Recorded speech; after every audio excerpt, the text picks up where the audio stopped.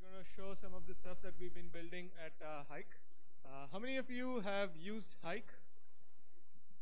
Wow, that's good. So for those who have not used, you probably might know Hike is a messaging platform. We have 100 million users that use the platform. We have 40 billion messages per month kind of transaction going through the system. And obviously we support all platforms, Windows, iOS, and Android. Android being the biggest market in India. So we have a pretty strong user base on Android. So for an application of this scale, which is running at 100 million users and supporting all kinds of devices, what are some of the typical challenges you would anticipate in this kind of an application?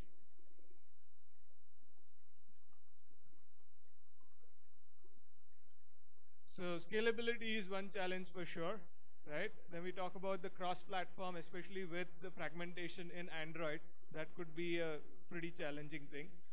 Plus a large user base that we have ends up using like a very wide variety of phones, and a lot of them also tend to be on the lower end of the market phones, right?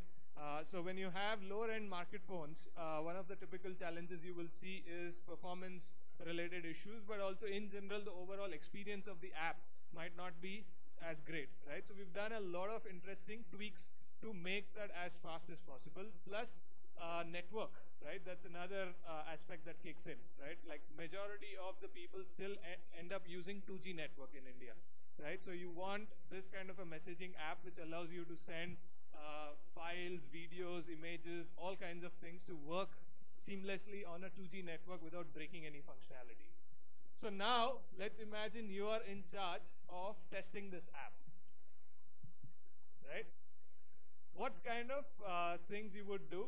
We used to follow a 15-day cycle into shipping into production.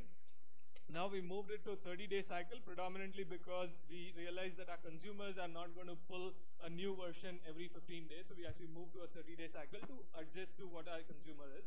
But we had a pretty short release cycle. And so if you're releasing every 15 days, right, what are the kind of things that you need to make sure from a testing point of view? And I'm sure it's pretty obvious that you can't do this manually, right? Considering the number of functionality that we have, the different kinds of phones that we need to support, and if you want to be shipping into production every 15 days, it's almost impractical to try and do this manually, right? So Vivek and I am going to talk about some of the things and also demonstrate how we've actually gone about trying to do these tests.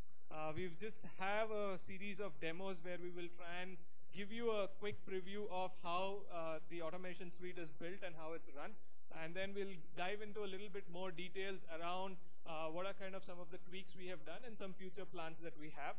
Of course, by no means we think we have solved all the problems. There's still a lot of things to be done, but it's in a decent shape where it's actually getting used every day in our company. So we wanted to showcase what we have so far. All right. So with that kind of a quick context setting, I'll hand it over to Vivek to jump straight into a quick demo. Thanks. Good afternoon. So testing such a big application which requires multiple devices to communicate with each other, right? When you send a message, it gets delivered to your friend. One of the example I'll take is upto chat, where you add say 10 members or even more than that. There is no limit for that right now. Other type of example that I'll take is file transfer. So with the earlier model that we use in automation was a client server architecture, where we used to send a message from one client and go to hit a server API to verify whether the message has been received by the server or has been entered into the DB. There was an API call that we were checking. But we found that it was not actually a real world scenario that we are simulating. That means if I am sending a message to you, whether it is appearing on your mobile screen or not, I have transferred a file, whether you have received it or not. So there was no way to verify in the UI. We know UI testing is quite challenging into automation, right? It is very difficult to maintain all those pass rates, failure rates, and everything. So, and many a time those are flaky failures. So I'll quickly jump into a demo where there are a few aspects that I'll be checking. One is just verifying a one-to-one messaging. It will be an end-to-end, and there will be no server involved in that.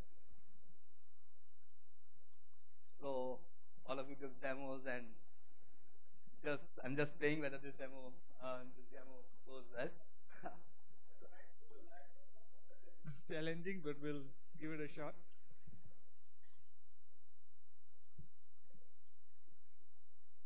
Uh, so I have 4 devices connected over here. Out of them, 3 are Android of different OS versions, and 1 is iOS. So you have seen the app has been launched in 2 different phones. The third phone has started a chat with another user, maybe your friend, maybe your family member or mother, father, and anybody you can chat with. You can also send awesome hike stickers over here.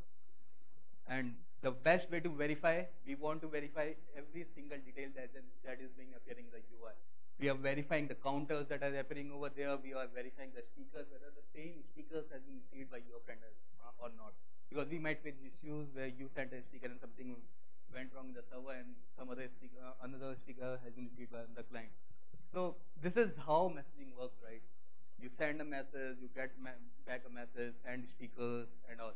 So we thought, why not take the testing automation framework to another level, where it is communicating with various devices. So this was just a small example where 2 devices were communicating with each other. I'll explain few more examples where I'll make more than 2 devices communicating with each other. Simple example is group chat. Before that, I want to jump into a scenario. So if I ask you guys, how will you test? So being in an instant messaging space, we need internet to communicate with each other, right? Or a data connection or Wi-Fi or something like this. What if I say you can communicate with your friends without using internet at all, without consuming your data? Actually, before we jump there, sorry, Vivek, did want to quickly pause. So you saw a quick just demo, right, before this, where we saw a simple 1:1 messaging. One person sent a message to another person and sent also a sticker, and the other person received it, right? So if you were to actually test this, what are the kind of things that you would anticipate in this, and what are the kind of things that you would actually test for this? The time it takes to the time it takes to receive the message. So then we can start saying, okay, some of these will fit into performance related stuff, some of them will fit into the actual functionality related stuff. We have another talk tomorrow where we'll specifically go into performance related aspect. Let's kind of focus this one for mostly the functionality related stuff. So from a functionality point of view, right, Vivek talked about a little bit in terms of you want to make sure the same sticker actually showed up, the sticker is actually rendered correctly, is visible, all of that stuff. But there's more interesting stuff that we actually verified under the hood, right, over there. So what kind of things would you do? So what happens if the other person is not online? So the different network types you might want to verify. Different file sizes, as in the files that you're going to transfer. But also someone brought about different versions of the app itself, right? So you can't expect everyone to be on the same version of the app. So you might have people on different versions of the app.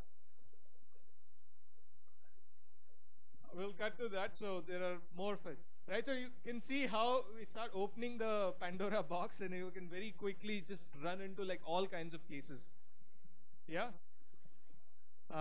So I think Vivek kind of jumped into the next section, which is in Hike we support something called as offline messaging, which basically means that you can actually use Wifi-Direct and communicate with other people without actually using data or going through the internet, right? So we want to quickly see a demo on that. Yeah. Or you want to explain something before that, Vivek? Yeah. So yes. We'll come to the infrastructure. Hang on. That's the meat of the talk. But we want to get a little excitement around the kind of things you can do. So when we actually go about talking about the infrastructure, you'll understand why some things are the way they are. Because you need to understand there's offline messaging, there's other kinds of things, right? So we just wanted to make sure that we help you understand all the different things that is there, and then jump into the infrastructure side of things. Yeah. Just to update, this is a local setup. We support a number of devices that can be connected to a single machine, and we can make communication to a number of devices at the same time. And all the devices that you see here are real devices. We are not using any emulators or systems. So just to jump into, I'll jump into another demo where there's a sample case which will verify the messaging without internet.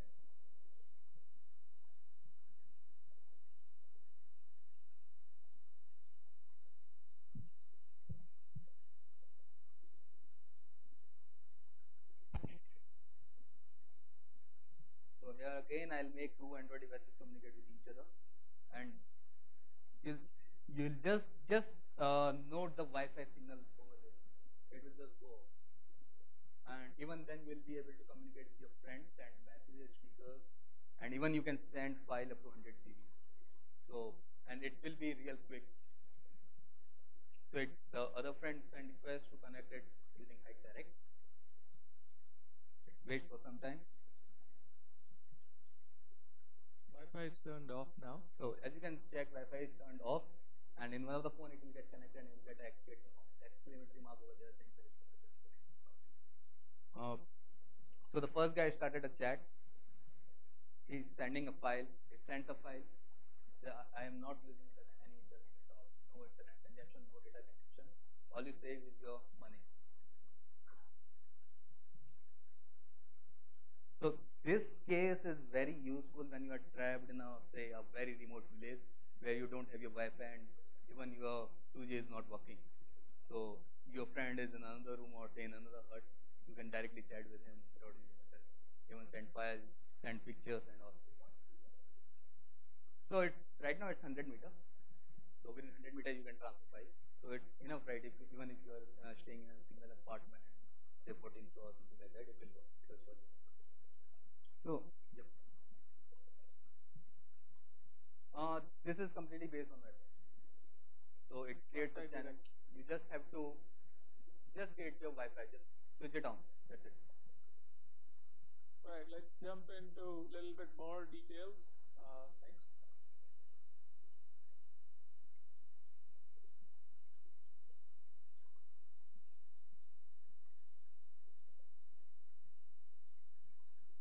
So until now we saw that only two devices are communicating with each other.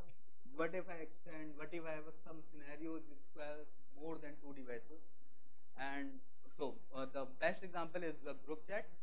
I'll take a very specific scenario where say suppose I create a group chat with two other friends and I named the group chat as say wow or say hi friends and something like this.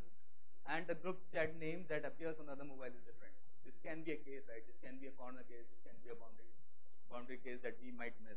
So here, now you can see the three devices are connecting with each other and all this is happening in runtime. I'm not assigning any devices into a test case. Test case makes a request to some location and the device has been allocated. It sends messages.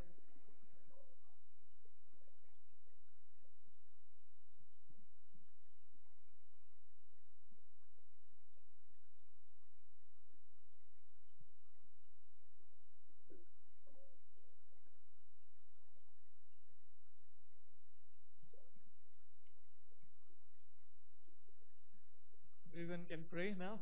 Yeah. Let's run that again. See.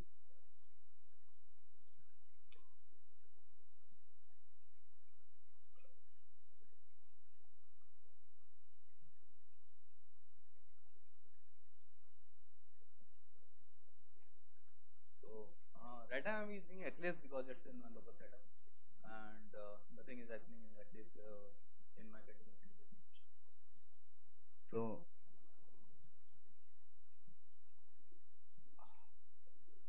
there's a not. Oh, there it is.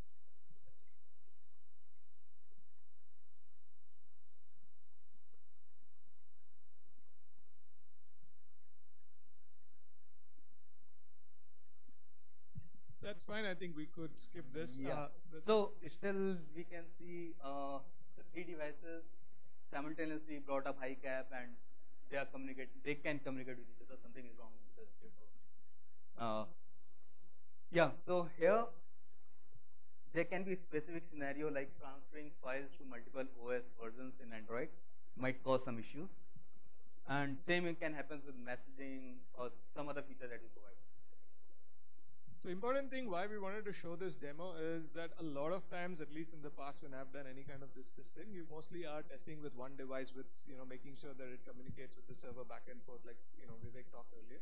But in kind of instant messaging apps or other kind of peer-to-peer apps, or think of games and stuff like that, where you actually are doing, playing games with two phones, there might not even be a server involved, right? So in those kind of cases, how do you even, right, do testing? And so what we're trying to demonstrate is it's not just between two devices, it could be multiple devices, and we can still do the testing across multiple devices.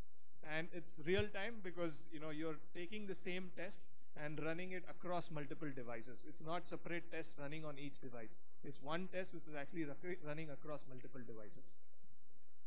Yeah, so this was the demo till now was just using Android phones, but we are into a market where people are using various various OS platforms like iOS, Android, and all. There can be a scenario where a file sent by Android is not supported by iOS, and it can make something go wrong. So we thought of a plan of why not make these test cases run on different platforms simultaneously. I'll put up a demo again. Till now you saw 2 devices, then we moved to 3 devices, which were Android with different OS versions. Now we'll move to a demo where all these 4 devices will be communicating with each other.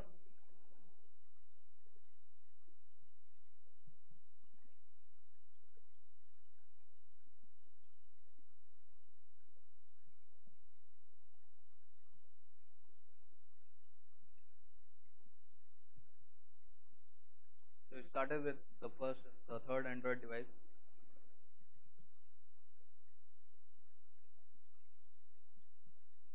So the best part of this is I'm not maintaining different test scripts to run on different phones. It's just a single point, a single trigger point, a single test, which is triggering all this stuff.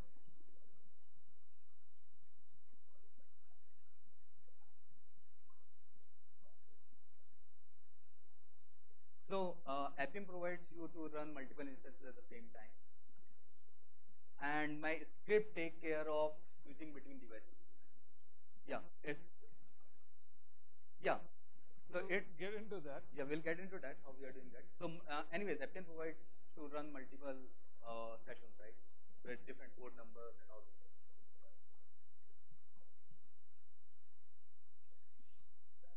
So this is happening something like, so you saw the app launched on the third device first. It's my script switched to the second device, did the stuff over there, moved to some other device whenever required. So it's totally based on my script. Here you can see it created a chat with iOS user. So we are verifying each and every details in the UI that you see, even the user join events and everything.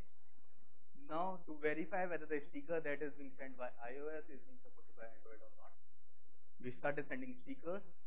I am on different screens, switch on devices, verify whether each device is receiving the correct information, correct messages, correct counters and everything. So with here, I made proper utilization of my resources. So this is a local demo where in the starting 2 of the devices were sitting idle, but those can be taken by other tests when they are running in parallel. So I'll jump into that.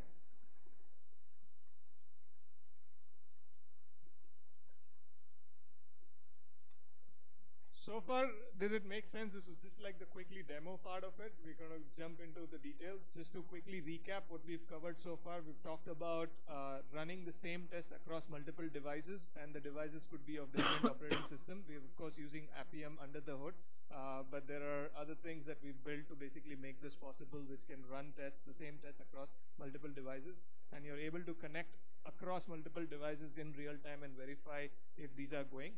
And we can also have a pool of these devices that you can pull on demand and use them and then put it back into the pool so that you don't have to hold on to those devices onto the single machine. Right now we're actually demonstrating all of this machine, but it doesn't have to be that way. Right, so that's kind of what we have covered, just kind of showing different kind of demos to showcase what we have done. Now we can talk about some of the challenges we ran into and then jump straight into the actual solution. Yeah, so this was a demo, so it is in a local setup as you can see. Here we have a separate lab which handles all these things. Now I wrote few scripts which make multiple devices communicate with each other question was the execution time. If I run it in my local, all my test cases, it might take the execution time might be too longer. The next problem that we faced was to run these tests in parallel. We searched in the market, looked into number of mobile labs that are available, used many of them, and we were using client-server architecture, where we just need one device and the other thing was a server. They can easily handle that. However, we came to solve this issue by building our own tool for this. I'll not jump into detail on how we achieve those things. I'll just give you a diagrammatic overview on how the system interacts with each other. So the other problem, the problem that we faced was the execution time, which was like killing us. The build came, and if I ask the developer to wait for 10 hours, they'll not wait at all. And we are moving in an agile environment. Where we are working with different teams. We want to catch bugs as early as possible. So these executions should be as frequent as we can do. So quickly so the demo that you saw was essentially running one test case at a given point in time across multiple devices. Now, obviously, we have like thousands of test cases. You're not going to run them sequentially. So what we're going to talk next is how do you run these tests in parallel across multiple devices. Yeah. So we did not reinvent any wheel at all. There are a number of mobile labs that are in the market that gives you parallelization, that distributes your test cases. We thought, why not make multiple devices communicate with each other, as we were not able to find a solution for that. There were few solutions available, but being a tester, the person who is writing scripts should write it very easily, right? I just want to initiate my APM capabilities in my local, like I do WT Hub, all the local hosting, all those stuff. I don't want to change those IPs or make some configuration into capabilities, which I think we can achieve this from that as well. So what we did was, we built a system which distribute all these type of test cases. Right now you saw my resource utilization was not good because I'm running it in my local. In the starting, I just used 2 Android devices. Say suppose there was one other device who will require say one or more Android devices, it will take the other devices. We have 15 test suites which have around 5,000 test cases. As I told, we want to check each and every minute details in the UI. Second, we built our own tool for parallel execution of multiple device communication threads. This is a system, as you can see, a single point, single click solution for automation. You can just log in, it's just a web page, you can just log in, select a template. So one of the things that we need to take care of is if I'm making a change in one of my modules, I don't want to test a complete app when it is just in production. We have uploaded a number of templates in our system. If we want to, if say suppose I made a changes to my group chat functionality, I don't want to check Wifi-Direct. I don't want to check any other functionality that is available over there. So we just upload a template which just contain only those type of test tools which only deal with test group chat. So any developer who is making changes in his or her module can just execute his or her cases to check whether it is working fine.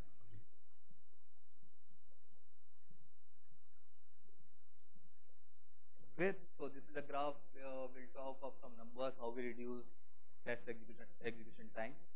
With the client-server model that we started in 2014 when we started our automation building stuff, it took us around 12 hours to execute those tests. 12 hours. And this can be done only on staging environment or just a branch below that. That time we were not into Agile. We slowly moved into Agile. And then we did distribution of client-server architecture that we followed. We used some labs in the market. We have our own lab that is Moonshot. And with the Dexter, the tool that we named, the complete tool that is running all these things, we named the Dexter. It came down to 1.52 hours.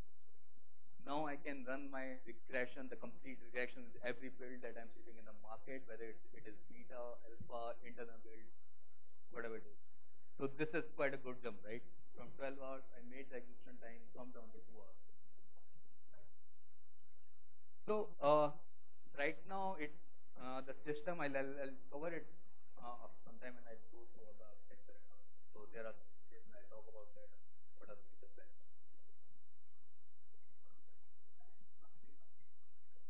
Yeah, I've get it. Yeah, 12. At 12, 12 hours.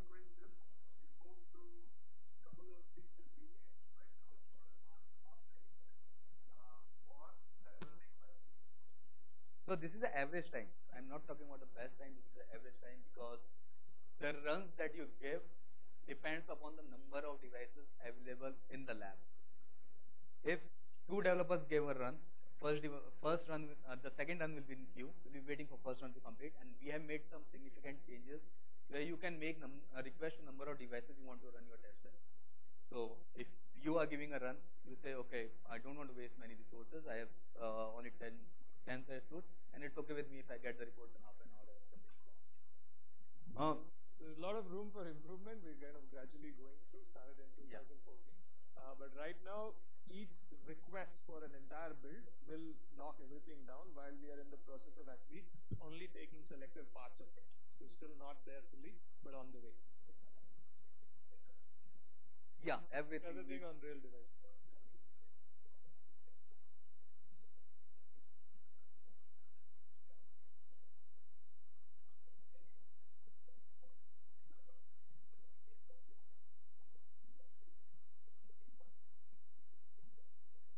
There are different versions, so the test will request which version of the app that it requires on which kind of a phone, and it'll pick one of those based on that configuration.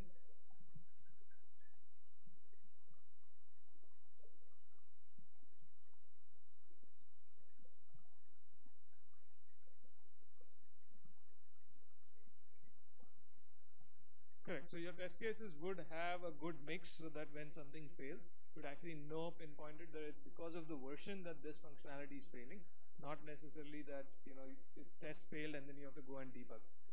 So let's quickly wrap the next one up, and then it'll give a little bit more clarity in terms of what we've been talking so far. So these are few of the components that are included in the complete process, the automation process, the single point, single process. Test suite is a client side. You have a web page, a complete client side code where all the templates have been loaded and everything. Test case executor TCE is a middleware for us, and Dexter, which has all those devices connected to it. That is type of, you can say, a lab setup. So what happens is when you trigger a run, it picks specific test cases from the complete test suite, assign it to test case executor. Now each test case executor takes care of a single test case. Now if I have 4 test cases, it will go to 4 different test case executors. This is to enable parallelization. This is to enable parallelization. Now your test case would have made request to our lab through an API. We have API integrated into our test cases, where your test case make request to the lab saying that I need 1 Android devices, 2 iOS devices. The other test case make a request, I need 1 Android devices. This API checks for availability in the lab, whether those devices are available. Assign it to just check. It checks in the lab whether those devices are available with specific OS versions. Responds back with the number of devices back to test case executor. So it requests for specific OS versions and with specific hike version installed on it, like our app version installed on it. And that's what is returned back. Each test case would get access to a set of devices via Dexter. That's correct. We'll come to that, right? Surely there are a lot of question marks. Let's actually just make sure everyone understands this. Hold on to that question. That's an important question. Yeah, so as soon as test case executor gets the devices that it needs, that the test case requires, it executes the test run, collect the report, we collect device logs at the same time, we collect test logs at the same time. if we are running on the release build, mapping.txt to just unobfuscate the device logs. We provide with all those things in the report. Screenshots are available, videos are available, everything is available in the report. It sends back to the client, and a wonderful report is shown where you can just select the test case with all those reasons of failure, and the same is being sent via email. So there are a lot of things that needs improvement in this. The main one is scalability. Right now, a single Dexter instance supports up to 70 to 80 devices. We are working on scaling it so that more devices, we can accommodate more devices into a lab. And even by doing this, the test case execution time from 2 hours, we are trying to bring it down. Second thing is security. I went to a lot of stuff in Google, internet, and everything. And few of the reasons that I find that lab doesn't allow devices to communicate with each other is security. On the same Wi-Fi network, they are on the same Wi-Fi network. There can be a security loop over there. So we are working on these two stuff, right? So this being for us, at least everything's in-house. So for us, security is not the issue. But if we were to, let's say, decide to put it out for other people to use it, then of course security will become an issue because you don't want random devices communicating with each other, which is actually a core feature for us we need, but that can also be a security issue, right? Because that's why if you see most of the real-time device farms that are out there, they don't allow devices to communicate with each other. And if that's not possible, we can't even run our tests, which is actually what got us started on this whole route. So that problem, security problem, is still kind of not really addressed because right now it being in-house, it's not a problem for us. Good question. We've not decided. We said first let's try and solve the problem. We should be sure that it actually works for all our cases, and then the decision. I mean, Hike is not into. It's not going to go and make a commercial version of this, right? That's not business we are into. So it could be open source. It could be something we just keep in-house. Not decided that yet. I'll directly jump to Q&A session. Those are two kind of open issues, right? And then there are other things like dependency management between the tests, maintenance of the test itself. There are a lot of other kind of things that are kind of common challenges with most. What we really wanted to demonstrate here is, having multiple devices communicating with each other and running those in parallel. This seems to be a big challenge for most messaging related apps or for most games and stuff like that, and that's the kind of problem specifically we were trying to address. Right? Emulator will never give you the same experience, right? So we do use emulators for lower level tests.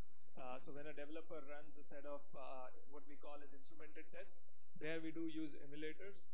We also have unit tests where it is without any Android or iOS dependencies. So those are all at the lower stacks. This is at the top of the pyramid where we are essentially looking at doing a full end-to-end check, and it's not. So we have a lot more tests below this. It's really the topmost layer of the test where we want to make sure that it is as real as a user experience.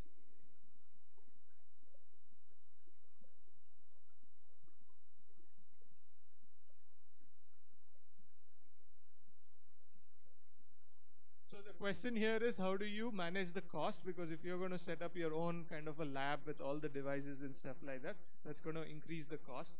For us, we already had a lot of devices because we had to make sure that we are testing.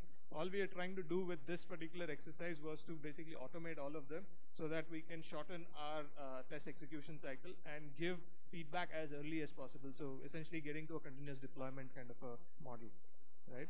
So cost-wise is not a concern because we already had those devices, and if there's a lab outside that essentially gives us all this functionality, we would be happy to just use that, right? But right now, because of the security issue that we talked about, there's a blocker right now.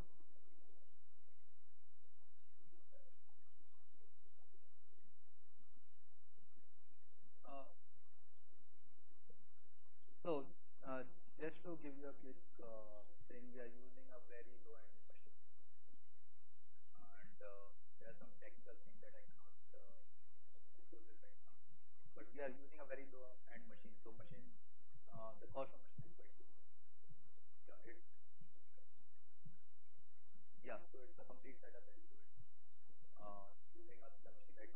right now it's one physical machine, which basically you are connecting 80 up to 80 devices is what we have gone up to on one side. So We actually want to increase that to a lot more. So that's one of the future directions. The scalability aspect is 80 is not sufficient. So for now, 80 is good enough. But as we start scaling, 80 might not be good enough. So we're looking at actually how do we make this more scalable from where it is. But most devices you should be able, most hardware, standard hardware, you should be able to, I mean, server configuration. I'm not talking of laptops per se, server configuration. But you don't need like a very high-end server configuration. Most should be able to support up to 80.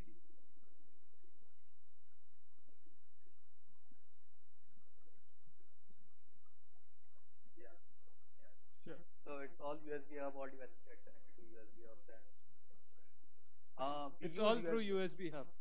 Yep. Yeah.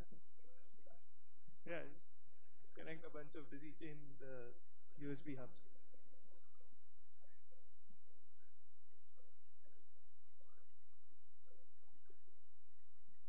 Keeping alive is a good question.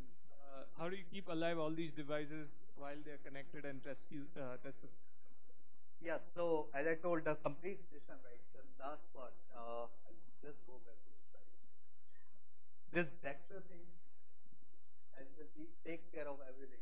So if some device goes out, there is a listener that keeps listening to all those requests.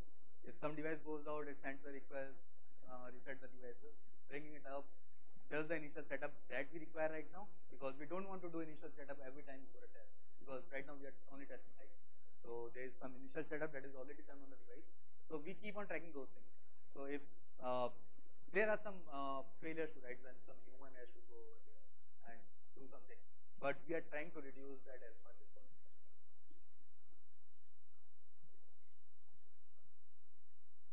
Right Not now, it's like two people. I think two people who essentially manage this. It's not like a big IT setup. But yeah, I mean that's one of the reasons why we said this is not fully ready, right? It's not ready for either open sourcing or things because there are still issues around. Sometimes you have to go and physically reset because even though you're trying to do that through the Dexter, it might not be possible. So, but those are not. At least I think in the last a month, maybe we've had like 4 or 5 cases. It's not like every day. Hang on, this gentleman has been raising his hand. We'll go there and then we'll come to you.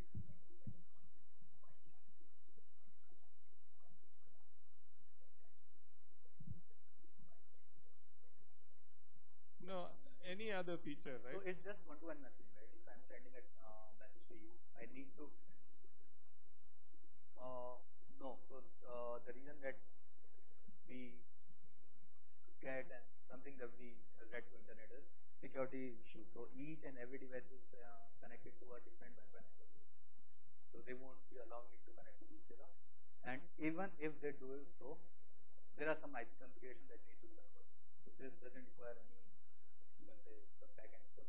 So to your question, if you were to just have two devices, one device want to talk to each other through an internet, through a server in between, for sure most mobile apps can do that, right?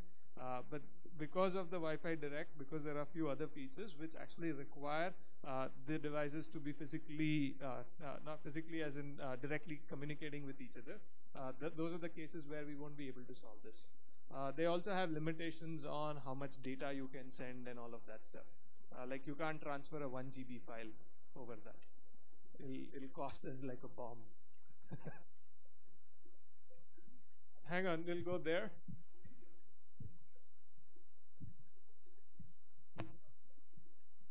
So as Vivek said, we actually have the same script that runs across multiple platforms. It's not, we don't write different scripts for different platforms. There's a nice layer of abstraction that we built on top of Appium, which essentially does that for us, so that it's essentially the same script that runs across multiple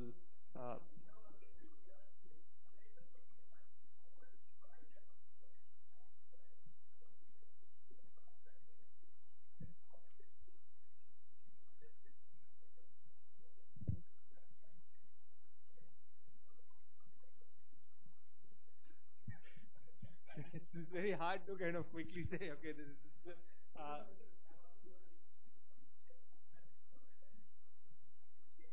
So sometimes we use different VMs because there might be some case iOS is using it differently and Android is using it differently. That's the abstraction layer, right? Yeah, and there are some OS related stuff which is different in iOS and different in Android, like some pop-up, something between and all those things. So those things are needed to be handled differently. Yeah.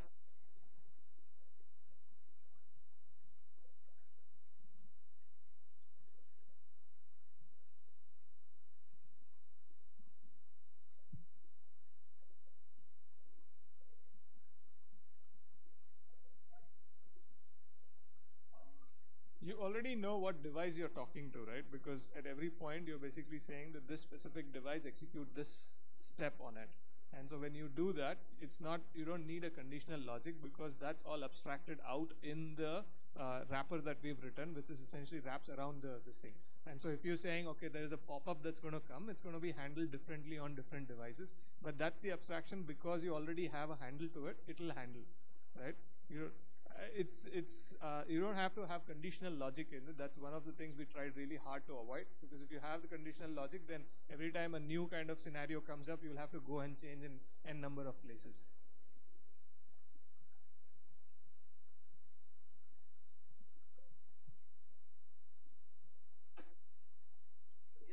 It's actually a mix of, we kind of have a hodgepodge of things. We originally started with something completely random, then moved to a page factory model.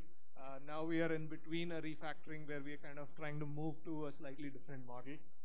So it's kind of not fully ready. It's still kind of half baked. Hang on, yeah, sorry.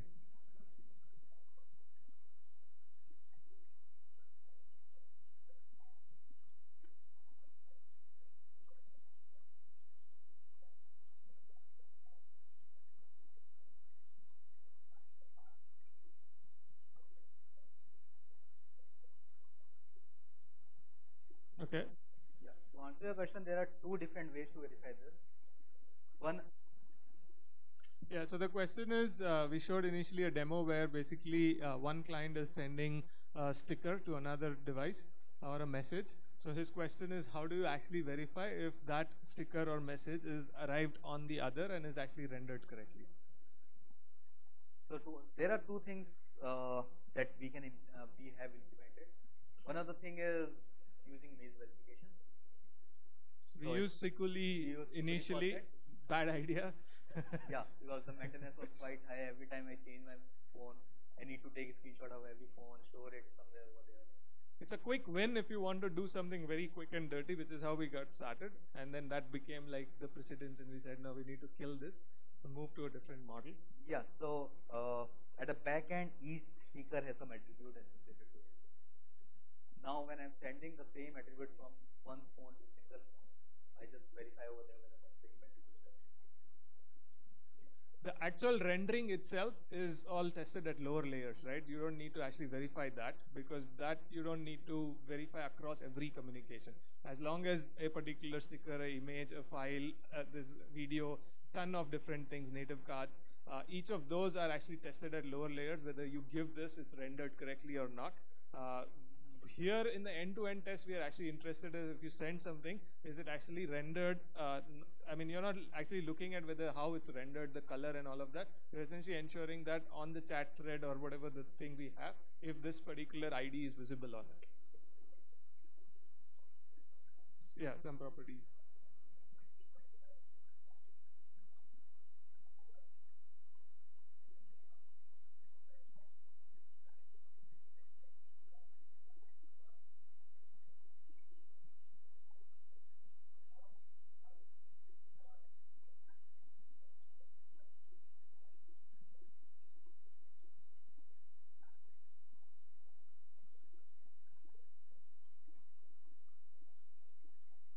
So again, like we said earlier, we are not mixing up performance and functionality. We keep those two separate.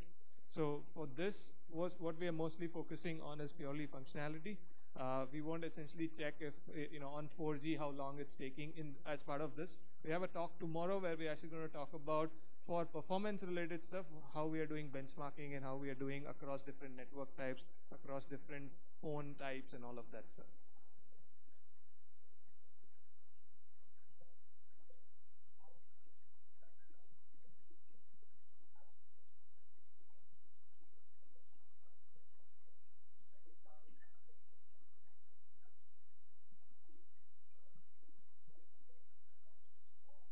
a peer-to-peer protocol, right? Never shows up on the server.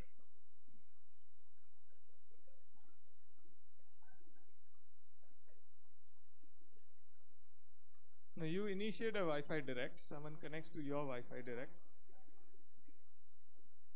You're talking of security testing in general about Hike itself? It's encrypted. Yeah, I mean standard stuff, right? Encryption. So it's a SSL stuff we are using 128 encryption for that.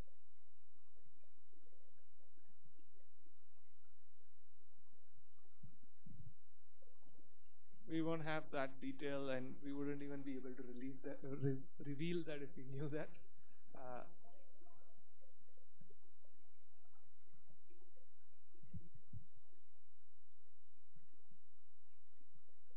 Correct. There are some issues around that, which is why we won't be able to reveal that. I'll talk about that offline, not on the camera.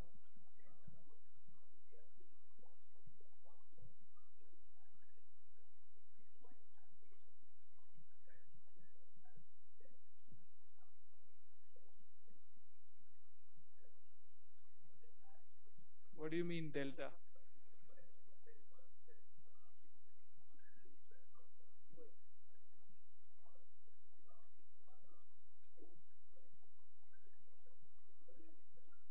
So luckily for us, we don't have that. We try and ensure that it's the same experience across different OS versions.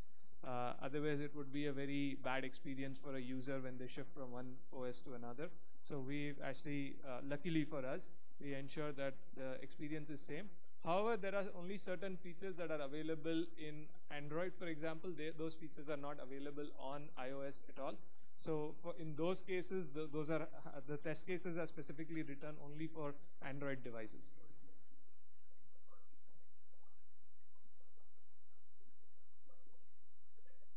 Going forward, that's our direction. But right now, we have feature parity is not at the same level because of, again, certain limitations in OS. For example, in iOS, you can't do certain things. On Android, you can. Right? So right now, we are trying to move to make sure that the compatibility is the same across devices. So where we don't have, we simply only request those devices from Dexter. Right? Sorry, we'll go there quickly and then come to.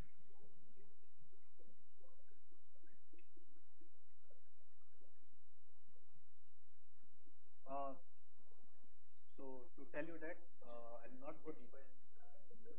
So we have used Docker, and we have used separate VMs to handle all those things. In Dexter, test suite is simply a template kind of thing where you just it's a Test suite is homegrown. We're using Cucumber. We are using other kinds of things to basically manage the text execution and stuff like that. Dexter is homegrown. It's all handwritten stuff. All those are devices. Appium is there, of course.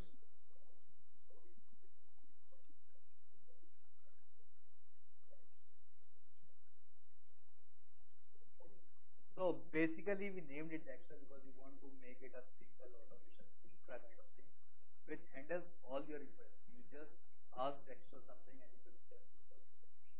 Whether you ask it for devices, you ask it for API test, you ask it for some other thing. Right? I can just let you know the programming language that I have used. It's Java, simply Java, and it's a Java server that runs. I mean, again, there's certain difficulties we have in terms of revealing everything here. I'll talk about those reasons why. We can't get into specific details around here, but it's a standard Java server that we have built with pretty much handwritten stuff in it. Again, I think this is pretty straightforward. Right now it's just a connection. It's a pool of devices with a server running on top of it, which allows you to connect to these devices, request these devices, and manage them. The test suite again is a Java client that we've built, Java server that we've built, which again manages all the test execution, reporting, all of that stuff. This could technically be replaced by something like Jenkins or whatever, but this has something more specifics that we have done. So, instead of trying to build a plugin, we just hand rolled something ourselves. Each of your test executor, right, will essentially run in a separate Docker instance.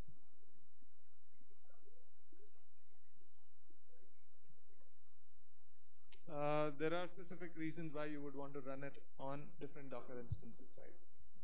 I think the last talk actually he did a really good job explaining that. We were hoping that we just build on top of the last talk, not have to. Actually, this is why we're not talking much about Docker here, because we're like just the session before us went into deep details of that. We just thought, okay, we'll just build on top of it and not go into details of Docker itself. Sorry, yeah, you've been.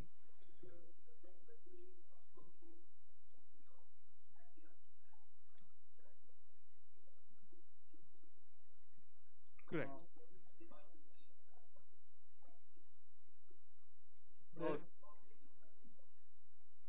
Go ahead. so I'll answer this question. So, uh, running multiple instances, everything is taken care by this.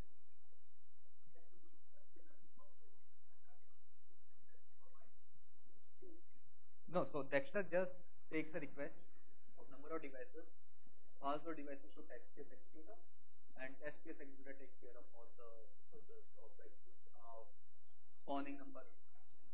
Appium instance is Appium done in instances. TCE. Yeah. The port is given by Dexter, but DCE would actually bind to it, create the Appium instance and all of that. So you get Sure. Because you want it to be scalable, right? Not decided upfront.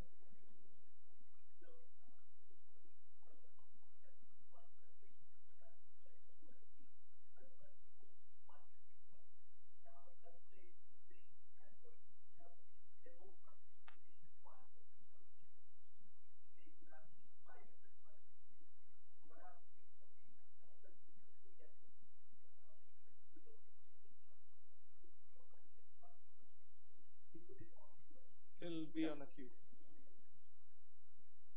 Because unfortunately, you can't physically run multiple tests on the same device simultaneously. It's only one test that it gets executed.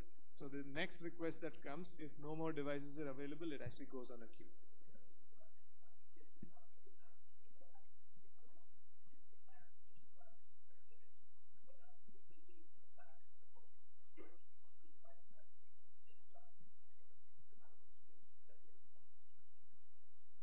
You would have multiple devices, yeah, of the same configuration. You would have multiple devices of the same configuration to parallelize it, which is what we are saying that right now it takes about 90 minutes or so for us with the about 80 devices that we have. Now we want to actually replicate that to run more tests in parallel of the same configuration, OS version, hike version, other kinds of constraints, the phone type itself, and have same instances available, multiple of those, so that you can run more tests parallelly. Yeah. No, it's not open sourced yet. Yet, or I don't know if it'll ever be open source, but I don't know. All of that would be part of the application itself, right? Like,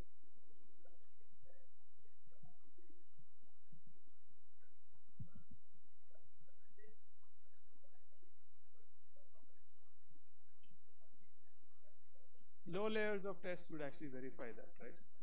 You don't want to have one test trying to verify everything. Here we are essentially making sure that communication across multiple devices is working correctly. That's really our main focus.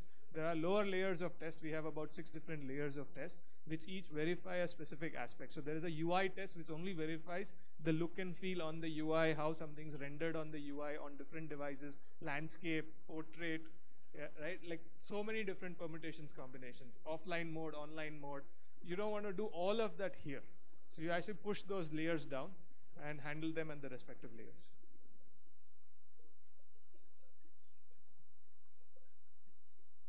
Test cases have to be independent, right? If you want to run them parallelly. It's easy said than done, I know. Like he's like, yeah, I know. But of course you have, because you want to run them in parallel, you have to take extra care to make sure your test cases are actually fully independent. so you can make dependency among tests which is inside your test run.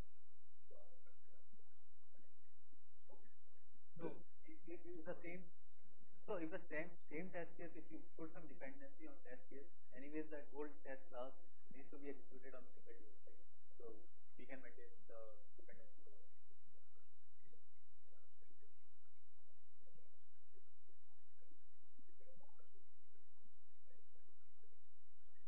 it's not a good practice, right? But it's not a good practice. So if you see majority of our test cases are independent, you can just execute them directly. But there are some cases where certain steps need to occur before them, right? And those would have some kind of a dependency. Again, there's a lot more work for us to be done in terms of making sure a lot of tests are still at the top layer, which actually we are trying to push down to lower layers.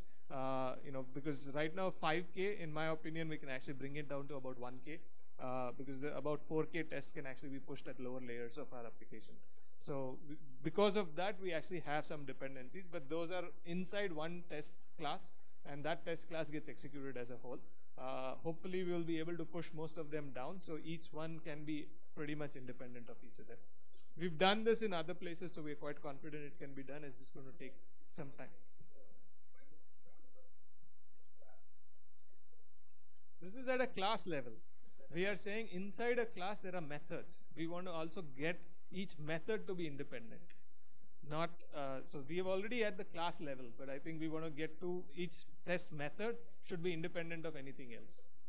So you can just execute a specific scenario on a specific type of device and get the feedback without actually having to run the whole class.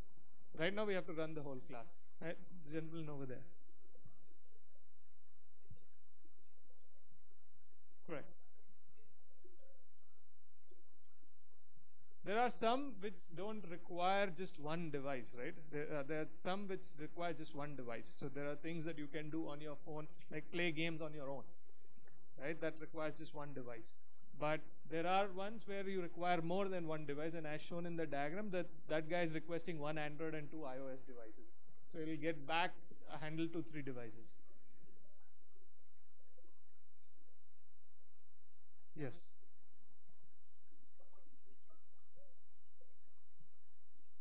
Is there a limit on the executors? No, but the problem is if you don't have devices, if you keep spinning executors, then it's not going to be useful, which is the bottleneck we are running right now into, which is why we want to scale up on the Dexter side to have more devices available.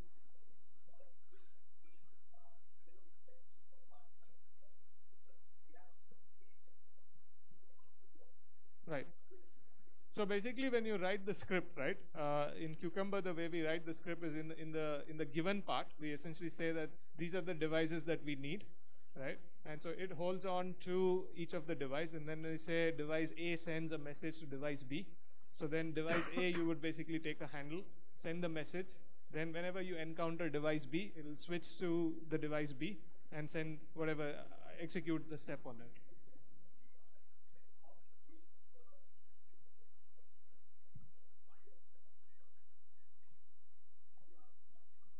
So iOS still is a big issue. So we keep on facing this stuff in iOS. But I think in Android we can easily handle it.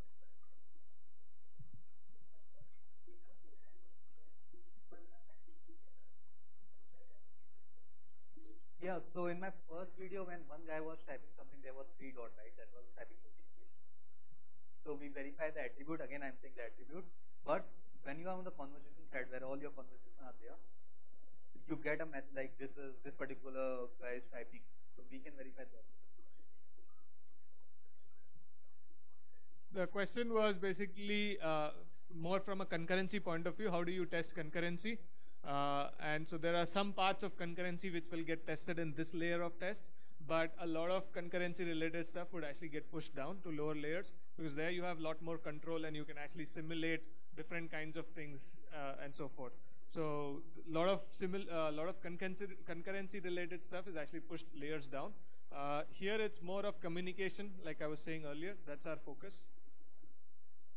Obviously, there is a tendency, and this is one of the things we are struggling with. The tendency is to actually try and do everything in one test, and it's actually a really easy thing to do, but essentially ends up basically making your test very fragile. So we're really working hard to try and make sure that we push things to lower layers of tests. So concurrency is one, performance is, we've separated it out. There are other kinds of things that are also pushed down. There are API dependencies, other kinds of dependencies, those are pushed down. So here we are mostly assuming from an API point of view, other point of view, it's a happy path scenario.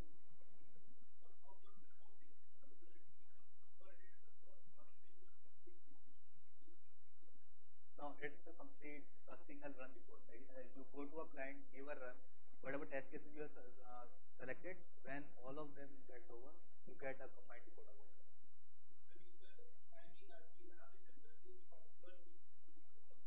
12 hours to about 90 minutes.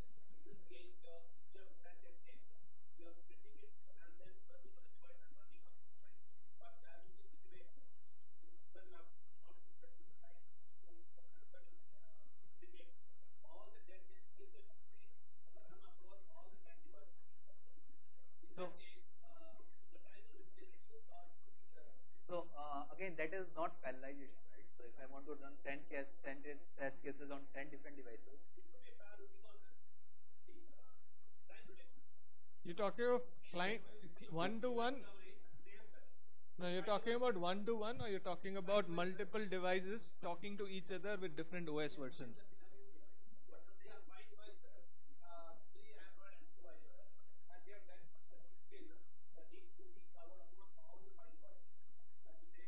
When you say across 5 devices, as in you're talking about one test case runs on one device, doesn't require other devices.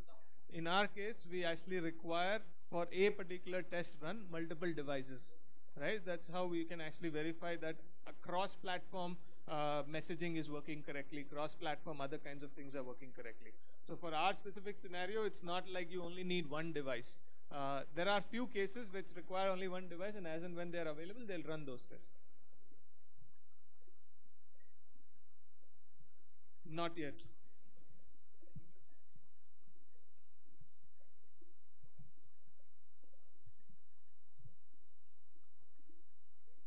Not yet. We've kind of almost written our own grid in some sense. We've essentially built, in some sense, our own grid implementation. There are reasons for that. We can talk about it, why we went down that.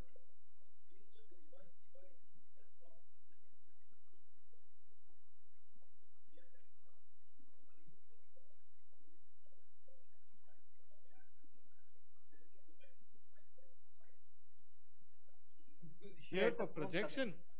Now for projection. This is not how we'll do testing. yeah. This is only for projection.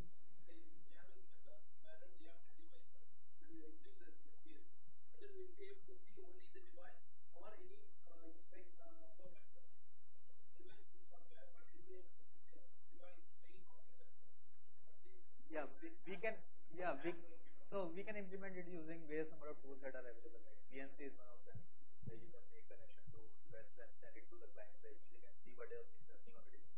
But in our case, anyway, you let these tests run. The video will get recorded if the test has a failure, and you will get that. So you don't actually need to sit there and watch it run.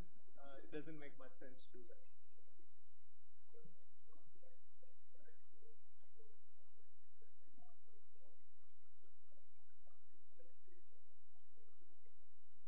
Yeah, why not?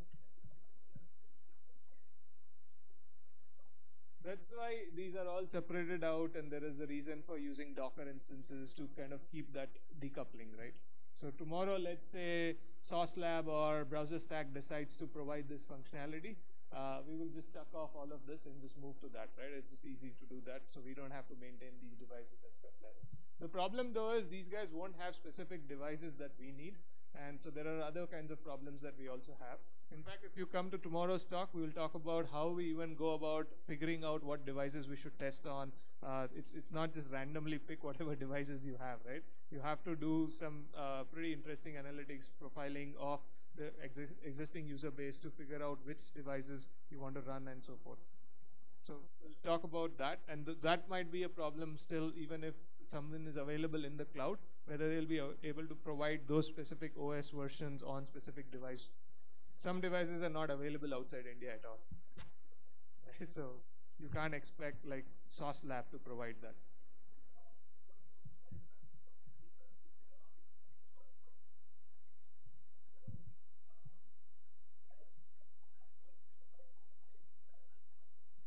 iOS, I don't think it's possible technically so far, but yeah.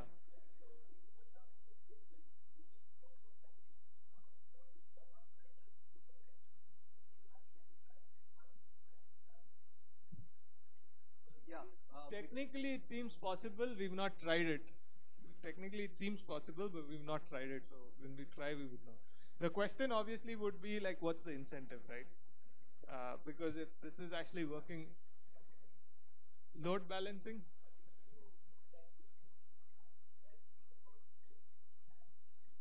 Well, right now with 80 devices, we're like that's a lot actually. Like 80 devices, and we're able to run this.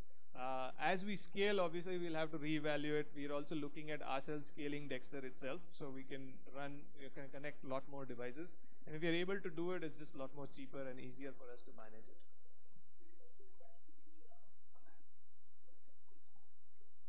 Not necessary, but right now it is. Right now it is, but we are moving to a model where that's not necessary. Correct. All right, I think we've overshot our time. Thank you again for listening in. Hopefully this was useful. Thank you.